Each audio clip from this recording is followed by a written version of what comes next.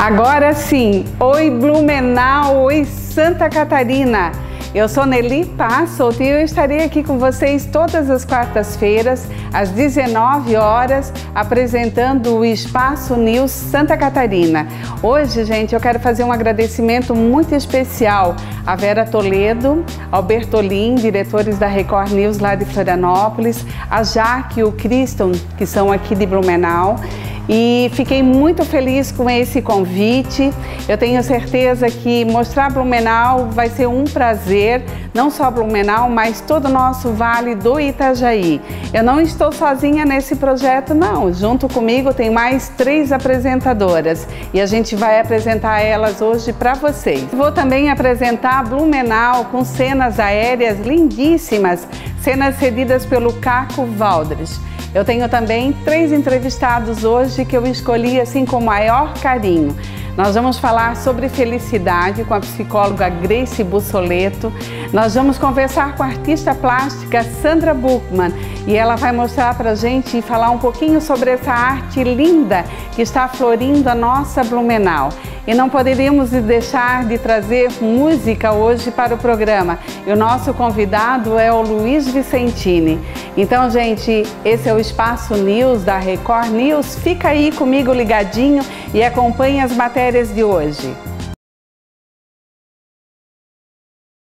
Começa o programa de hoje com a participação especial das outras apresentadoras que fazem parte aqui desse projeto da Record News, que é a Lu Hang, lá de Balneário Camboriú e Itajaí. Tem a Ali Lobo, que vai cobrir Joinville e região. Eu estarei com vocês às quartas-feiras.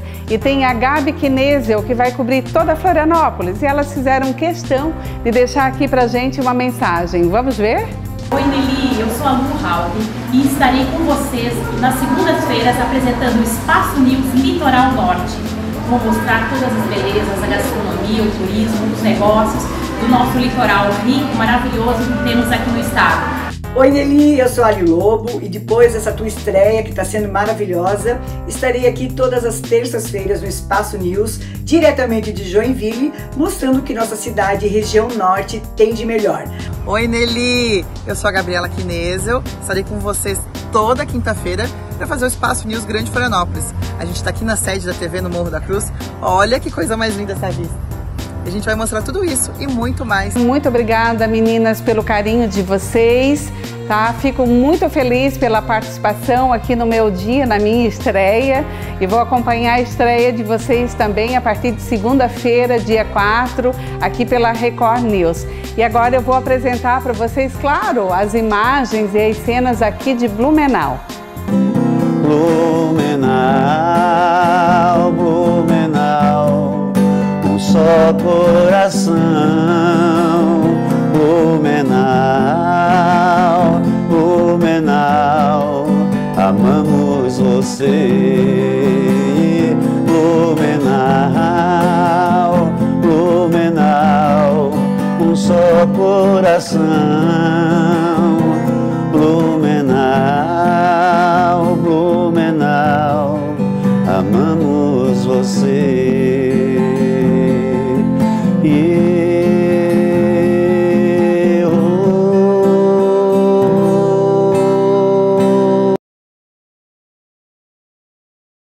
Quem passa por Blumenau já deve ter notado que a nossa cidade está mais linda e está mais florida. Ela já está aqui no nosso cenário. Eu converso hoje com a artista plástica Sandra Bugmann. Ela vai contar um pouquinho mais para a gente sobre essa arte e sobre esse projeto. Difícil andar pelas ruas de Blumenau e não parar para fotografar, filmar, levar uma lembrança para casa, para sua cidade, da arte da Sandra Bugmann. Sandra, que projeto lindo! Eu amo! Eu acho que quando eu vi pela primeira vez a tua pintura, eu fui pesquisar no Instagram e eu fui atrás porque eu sabia que em vários bairros você já havia feito essas pinturas. Como é que surgiu esse projeto? Primeiramente, muito obrigada. Eu que agradeço. A possibilidade de pintar esses muros foi um presente que eu ganhei da vida, assim, né? Para poder tanto resgatar esse tipo de pintura quanto ter essa oportunidade de colorir a cidade, o dia a dia de muitas pessoas e a minha... Deixar a cidade mais alegre, mais festiva, isso, né? Nesse momento, né, que aconteceu tanta coisa, de repente contribuir de alguma forma para ter alegria, flores, cores, né? Ô Sandra, e a tua arte não é de hoje, né? Você já nasceu pintando, você já tem aí um histórico. Ela me mandou um currículo, ontem eu pedi um release, hein? Ela me mandou um currículo extenso, que eu falei, gente, tá admitida. Porque ela tem um currículo muito grande, além de pintar, você também ensina, você é professora, você já expõe também tua arte. Conta um pouquinho pra gente. Então, desde muito pequenininha, né? Desde que eu me lembre por gente, eu tô rabiscando alguma coisa, desenhando e lendo, né? Então, eu sou daquela criança que, quando eu era pequena, quando eu estava quietinha, eu não estava fazendo bagunça, eu estava fazendo um desenho, arte nesse sentido, né? E a minha mãe sempre me incentivou. Eu sempre gostei de tudo relacionado à arte, artesanato, trabalhos manuais. A minha mãe é crocheteira, assim, faz tudo muito bem, tem um olhar pro belo cotidiano, né? Pra florzinha, pro bichinho, pra quando ela tá fazendo uma comida, assim, né? Então ela observa aquilo, então eu acho que... É feito com carinho. É feito com muito carinho e sempre se encantando com uma beleza mais simples que pode ter. Né? Ô Sandra, e as pessoas que vêm a Blumenau, quais são os lugares que elas podem visitar então para fazer uma foto linda com a sua arte? Então, na rua Martin Luther, que foi o primeiro muro que eu pintei, que foi um convite do secretário de Cultura, o Rodrigo Ramos, lecionando algumas oficinas lá na Secretaria de Cultura. Ele disse, se a gente colocasse num muro, eu disse, eu topo, né? Porque eu já queria há tempo fazer esse tipo de coisa. Então surgiu a oportunidade, só que logo começou a pandemia, daí a gente teve que parar um pouquinho, mas logo deu certo, né? E chegou a primavera, eu estava pintando o muro da Martin Luther. O segundo foi o muro da Rua Bahia, né? Que foi um edital da Rota da Arte Urbana. O terceiro foi um muro na Praça Hilda Bublitz, pelo prêmio Herbert Rollins. E daí finalmente a ponte, né? Que é ali perto do nosso castelinho da antiga Melman, hoje é a Van. Isso mesmo. Essa tá assim maravilhosa porque foi inaugurada a ponte e quando inaugurou, já inaugurou com a tua pintura, né, Isso, Sandra? A gente teve que pouco tempo, né? Porque eles logo queriam abrir a pista de rolamento dos carros. Então a gente, junto com a Secretaria de Cultura, pintamos bem rapidinho. E ficou maravilhosa. E agora daí... E qual é a reação das pessoas quando passam ali que você está pintando? Alguma coisa assim diferente, alguma coisa que tenha te chamado a atenção, que tenha te deixado muito feliz? Assim, em todos os muros eu tenho recebido essa resposta das pessoas que me deixa muito feliz. De que o muro contribui, né, de alguma forma para embelezar o dia. A reação das crianças, assim, é muito bonita, assim, né? E eu percebi que algumas passam várias vezes, né? Vão para a escola, vão e voltam e olham de novo. Isso, ou ficam contando as bolinhas, ou flores, ou identificando, né? Então essa reação me deixa muito... Sabe quando a alma fica feliz, assim? Sim. E muitas pessoas... assim, me abençoam, né? Deus te abençoe, muito obrigada. A mureta baixa, né? A gente fica sentado, daí veio uma moça assim com a flor na mão, assim, foi tão significativo, tão bonito aquele gesto, né? É meio pesado assim, né? Tu tem que enfrentar frio, calor, o tempo, né? É físico também, né? Abaixa, levanta. Mas daí, de repente, alguém te oferece uma flor. Que gesto bala, lindo. cuca, bolo. Sim, porque você passa o dia inteiro ali. Isso, e daí, de vez em quando, alguém me oferece alguma coisa, assim, é tão bonito. A Sandra disse que ela vai fazer uma exposição agora. Queria que você convidasse as pessoas de casa, então.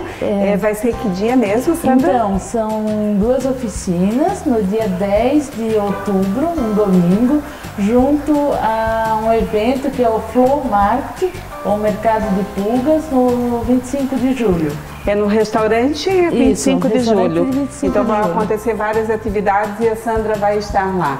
Sandra, além de vir para Blumenau, né, e ver tua arte pelas ruas, outra coisa que o turista não pode deixar de fazer quando vem em Blumenau. Tomar um café e comer uma cuca. Ah, que legal! É isso mesmo, gente. Blumenau é a terra da cuca e eu adoro. E olha só, eu queria te presentear hoje, não vou te presentear com uma flor, mas vou te presentear aqui com uma cuca para você tomar um café lá da obrigada. cucaria, tá? A cucaria fica ali na Padre Jacobs, gente. E ela mandou esse mimo lindo aqui para eu entregar hoje para os meus entrevistados. Obrigada. Para você, muito obrigada. e para o Maurílio, porque tem 2 pedaços aí, de vida com que ele. legal, muito E tomei um obrigada. café bem gostoso em casa. Muito obrigada pela tua Eu presença, que Sandra. agradeço. Eu amei, de coração. Muito Eu obrigada. também, muito obrigada, Nelly. Eu sou bem fã do teu trabalho. Ele é Obrigada, muito importante. É pausa para um rápido intervalo comercial e a gente volta em seguida.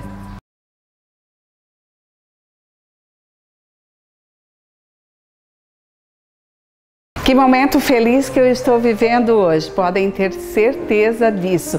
E é sobre felicidade que a gente conversa agora com a psicóloga Greice Bussoletto.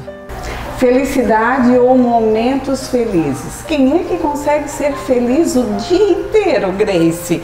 Não é possível isso, né? Não. Nili, obrigada pelo convite mais uma vez. É um privilégio conversar, é um momento feliz conversar com contigo. certeza. Como psicóloga, eu acredito muito que as pessoas às vezes procuram terapia porque elas querem se sentir mais felizes ou menos tristes. E eu sempre gosto de abordá-las colocando que a felicidade dá uma sensação de ser algo constante e permanente.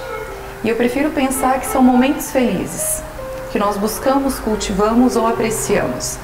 Então, muito eu converso que nós temos momentos felizes ao longo da vida e que se a gente entender que a felicidade não é uma constante, mas são momentos, a gente tem menos medo da tristeza, porque a tristeza também faz parte da vida. Momentos difíceis, momentos com problemas. Então, o que eu acho muito importante a gente dizer hoje aqui é isso, que nós precisamos apreciar, criar momentos felizes, sem esperar que a gente tenha uma felicidade constante. Eu só serei feliz quando eu casar, quando eu tiver filhos. E aí, se você coloca como meta, você pouco aprecia os bons momentos que você vai vivendo, porque você acredita que só vai ser feliz quando. E aí você deixa de apreciar o dia a dia. E no dia a dia a gente tem momentos felizes. Eu tô tendo um momento feliz aqui contigo. Eu também, né? com certeza. Greice, a felicidade seria então uma ausência de dificuldades, de problemas? É isso? Eu acho que isso é meio utópico, né, Nili? Numa vida de adulto ou até de criança, né? É utópico você imaginar que não vai ter problemas ou momentos difíceis. Eu prefiro conversar com os meus pacientes que quando você passa para fazer uma autoanálise, um autodesenvolvimento, buscar superar problemas, o que nos dá momentos felizes é entender que a gente pode superar os problemas, né? Que a gente vai ter momentos difíceis, que nós temos dificuldades, mas o quão é importante quando você se torna protagonista, você entende que a sua vida não é uma vida romântica, uma vida idealizada, é uma vida real, e vida real a gente tem problemas em maiores ou menores proporções, mas que quando a gente consegue superar um problema, acolher e resolver e aprender a lidar com eles, isso também é um momento feliz. Então, se a gente esperar não ter problemas para sermos felizes, é muito frustrante. Eu acredito que você daí, de fato, você vai sofrer, ter sofrimento, ficar num movimento que eu falo para os pacientes de areia movediça, esperando o momento ideal. Eu acho muito bonito quando a gente olha para a nossa história de vida e vê muitas dificuldades que a gente passou, né? Muitos momentos difíceis, mas que a gente conseguiu sobreviver a eles. Isso também torna um momento feliz. Então, não acredito que a felicidade seja uma ausência de problemas. Superá-los também é um momento feliz. Com certeza. A quem devemos responsabilizar a nossa felicidade? É uma pergunta interessante, né? Porque bastante. muitas vezes a gente espera dos outros, né? Então, eu tenho momentos felizes com os meus filhos, eu tenho momentos felizes com meu esposo, com os meus amigos, nos meus atendimentos, mas é muito arriscado, muito perigoso quando a gente terceiriza isso. Porque a gente está criando uma expectativa de que os outros nos farão felizes. Eu gosto muito de pensar que não são as pessoas ou as coisas em si que nos tornam felizes, mas a minha interpretação que eu tenho sobre isso. Então, eu sou a única responsável pela felicidade, pelos momentos felizes da minha vida. E a gente tem como falar sobre felicidade sem falar sobre a infelicidade? É interessante porque quando a gente fala, por exemplo, quanto que eu mais valorizo a minha saúde quando eu fico doente? Quando mais eu me preocupo, por exemplo, no meu trabalho, quando eu não posso estar trabalhando. Então, muitas vezes a gente, como ser humano, valoriza mais quando falta, quando está ausente, né? Então, muitas vezes, nos momentos difíceis, aquilo que a gente reclamava lá atrás, agora a gente sente saudade, porque está muito difícil, está muito pesado. Então, eu acredito que os momentos de infelicidade, os momentos tristes, por eles fazerem parte, ao invés de eu repelir cada um deles, porque a gente tem o desconforto, a gente não quer passar tristeza. A gente foi ensinado que essas emoções são negativas. Eu falo que elas não são negativas, elas só são desconfortáveis. Quantas coisas a gente aprende na tristeza, na raiva, na saudade, na angústia. Enquanto a gente tenta repelir, a gente não se familiariza com elas. E aí quando elas batem na porta, a gente se assusta. Então eu acredito muito que a gente precisa saber lidar com as emoções desconfortáveis para poder curtir muito quando as positivas, consideradas positivas, o momento vir. Nossa, eu estava tão doente, pandemia, né? Como a gente está valorizando mais agora poder respirar sem máscara. Algo que antes era tão trivial, era banal, né? Poder nos encontrarmos com as famílias, como isso fez falta. Quando a gente olha assim um pouquinho mais as redes sociais, a gente parece assim que o momento das pessoas é sempre feliz, né? Porque as postagens, elas estão sempre felizes, para elas está sempre o dia maravilhoso, mas o dia a dia não é assim, né, Greice? Por que as pessoas têm essa necessidade, às vezes, de passar isso e às vezes frustra o outro que está vendo, porque ele acha assim, poxa, por que eu não sou assim, né? Eu digo, esses tempos eu fiz uma postagem falando como ser infeliz. E um dos pontos que eu coloquei é a comparação. Não dá pra gente ficar se comparando. Não dá, porque o palco do outro é incomparável com os meus bastidores. O que aparece na rede social é um fragmento, é um momento, não é a vida toda, o tempo todo, né?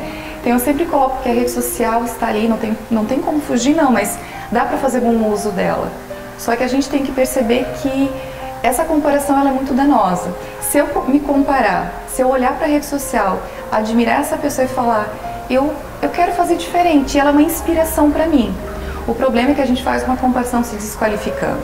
Então eu acho que para a gente não ter esses momentos infelizes, a gente dá valor para nossa história, para as nossas dificuldades, para os momentos de perrengue, de bastidor, porque isso também é vida real e isso muitas vezes nos fortalece. Com certeza, eu gosto sempre de deixar uma dica final, então para as pessoas que estão nos assistindo agora, nesse nosso programa de estreia, o que você diria para elas ter mais momentos de felicidade? Acho que o primeiro ponto é seja protagonista da sua vida, tome as rédeas da sua vida, sem esperar que os outros, por mais bem intencionados que sejam, façam isso por você. Segundo, quando o momento difícil, triste chegar, não tente repelir, acolha. Ele faz parte do crescimento, a gente aprende também muito na dor, não é só no amor. E que muitas vezes, se for preciso, anote, faça um potinho de momentos felizes. Para quando o difícil vir, você poder abrir e lembrar de que a vida não foi só difícil, que ela teve muitos momentos bons também. Eu queria agradecer a Greice por esse momento feliz, esse momento tão agradável aqui contigo hoje. Muito obrigada, Greice. Eu queria te dar um mimo também, tá? Para você depois tomar um café bem gostoso, com a cuca lá da cucaria, gente. Muito obrigada, as crianças vão adorar. Tenho certeza disso. Obrigada, Greice. Amei. Obrigada, muito obrigada. Vamos fazer um breve intervalo comercial e eu volto já já.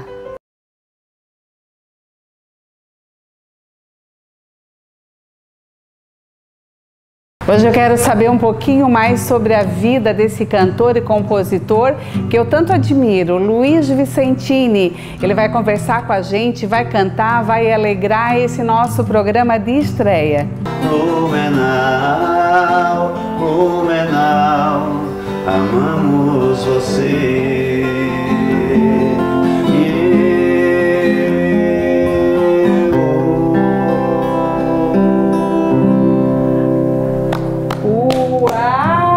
Que presente lindo para esse esse programa de estreia. Música linda, Vicentini, Obrigado, Blumenau. Olha só, quando é que você compôs essa música? Pois é, isso aí é já há uns 20 anos atrás, né? Uma canção que eu fiz com muito carinho por Blumenau, que eu cheguei aqui já faz 30 anos, né? E fui recebido de braços abertos. Hoje eu tenho grandes amigos aqui. Fiz de Blumenau minha casa, é minha casa, né? Coração dividido, Itajaí e Blumenau. Estudou no colégio interno, é isso? E foi nesse colégio que você aprendeu a cantar, a tocar e a compor? Aos 12 anos eu deixei a minha casa, né? Por motivos de família, de coisa, e saí de casa e fui para um seminário. E lá eu vi os rapazes tocando na igreja, tocando violão, e eu vi que eu não sabia que eu gostava. Quando eu passei a ver, eu disse, eu vou querer aprender esse negócio. E aí peguei emprestado de um amigo, né? E aprendi. Ali eu já comecei a compor a primeira música, já com 12 para 13. Autodidata? É isso, aprendi com muita rapidez. Mesmo? Sozinho? Não foi para uma escola de música? Não tinha disso. Olha Era pegar o violão, o rapaz, bacana. mostrar as notinhas e aprender. E tu te inspira em algum cantor? Alguns? Quais seriam? Da minha época, né? O Luizinho que está com 59, então eu vim lá da época de Zé Ramalho, Alceu Valença, Belchior. Ai, que bacana. Elis Regina, né? Essa leva da MPB. E me inspirei bastante, sim, Zé Geraldo, Oswaldo Montenegro. E me identifiquei, né? E é o que eu componho, Renato Teixeira, o que eu componho nessa linha. Volta e meia eu vejo ele por aí tocando e cantando em alguns lugares. Por aí, cantando, passeando com a namorada, cantando bastante, tocando, que é uma oração para mim na minha vida, a música. A música não encanta. Preciso estar mostrando para 1000 pessoas, posso estar sozinho na cozinha de casa, o fogão, a geladeira, tá tudo certo, né? Que bacana. Tu tens alguns parceiros que participam, né, quando você se apresenta. Quais são os nomes, se tu puderes dar o nome desses parceiros? A vida me privilegiou aí com o Renato Teixeira, que é o compositor de Sou Caipira, Pira Fora, nossa, um cara conhecido, Zé Geraldo, né? Compôs Cidadão e Senhorita, Roberto Menescal, que é da Bossa Nova, também toca um violão no meu CD, e Oswaldo Montenegro, também tive o prazer de tê-lo no meu CD, né? Cantando uma música minha, todos cantam músicas minhas, e isso, aqui eu, de Itajaí, hoje de Blumenau, né? E conseguir esse pessoal nacional. Parceria. São os anjinhos da guarda, né? Que nos inspiram, que nos aproximam assim dessa forma, e eu poder realizar esse sonho impensável quando eu tinha 14, 15, 16 anos, que era estar gravando um CD meu com esse pessoal que tanto eu toquei. E quantos CDs são hoje? São 4 CDs e meio. 4 CDs e meio? Meio porque eu tenho um CD SOS Planeta, são 4 músicas só, e é de institucional. Luiz, desse teu repertório deve ter uma música que tu mais gostes, e eu queria que tu cantasse ela pra gente. Vamos lá, no meio dessas 150 canções que eu tenho, dizer que o que eu mais gosto é complicado e que é que nem filho, né? Mas eu vou tocar uma que marcou nessa pequena história minha aqui na região, que é Um Dia a Gente Se Vê. Vamos lá. Que eu fiz com um amigo que faleceu já faz uns 20 anos, e ele era detentor da frase Um Dia a Gente Se Vê, né? Então, bacana, marcou. Fiz nesse sentido, Um dia a gente se vê. A vida guarda milhões de mistérios que há milhões de anos todo ser humano quer desvendar. A vida parece que desconhece o enorme desejo aqui dentro do peito, que todo aquele que a gente mais ama nunca se vá. Mas é preciso que a gente perceba que Deus é perfeito e que tudo acontece de um jeito que a vida possa renascer. Tantas perguntas sem muitas respostas, isso pra mim, amigo, pouco importa. Minha alegria é saber que um dia a gente se vê. Tantas perguntas sem muitas respostas, isso pra mim, amigo, pouco importa. Minha alegria é saber que um dia a gente se vê. Que coisa mais linda, eu emocionei aqui agora. Gente, nesse lugar lindo aqui que a gente está, com todo esse verde, com essa música maravilhosa, com a tua companhia aqui hoje. Para mim é um presente. Muito obrigada pela tua participação, Luiz. Obrigada mesmo de coração. Vai voltar mais vezes aqui, tá? Sim, mas antes de voltar, voltamos sim, mas tô sabendo de uma cuca aí, eu não vou receber uma cuca. Eu ia esquecendo da cuca. Gente, um presente, um mimo do programa, por você ter vindo aqui. Toma um café bem gostoso, não é café, ele disse que ele vai tomar um capilé, é isso? Como é? Estamos em Blumenau, é cuca com capilé, né? O pessoal falava nas antigas. Então tá, espero que você goste. Eu encerro o programa de hoje com toda essa energia linda, que é esse cenário aqui que fica na Floricultura Paraíso. Oneda Móveis, que cedeu aqui os móveis para o nosso cenário. André querido, que está aqui atrás das câmeras. O André, que é lá da 2AE Audiovisual, com toda a tua paciência. Muito obrigada. Eu falei para ele hoje que eu estou me sentindo como uma menininha indo para o primeiro dia de aula, bem ansiosa com essa estreia. Mas deu tudo certo, porque eu tenho o apoio também de uma amiga minha que está aqui hoje, a Nice. Muita gratidão. Gente, meu look lindo aqui, super elogiado, lá da Boutique Conceito. Muito obrigada, meninas. Meu cabelo, minha maquiagem pela Margarete, que é parceira aí de longa data. Sempre cuidando de mim com muito carinho. E eu lembro vocês também, não esqueçam, hein, que amanhã tem a Gabi Kinesio, direto da Grande Florianópolis. Então o Espaço News continua amanhã com a Gabi. E eu volto aqui na próxima quarta-feira, no mesmo horário. Às 19 horas você tem um encontro comigo aqui, na Record News Santa Catarina. Um beijo, gente, e até lá. Muito obrigada.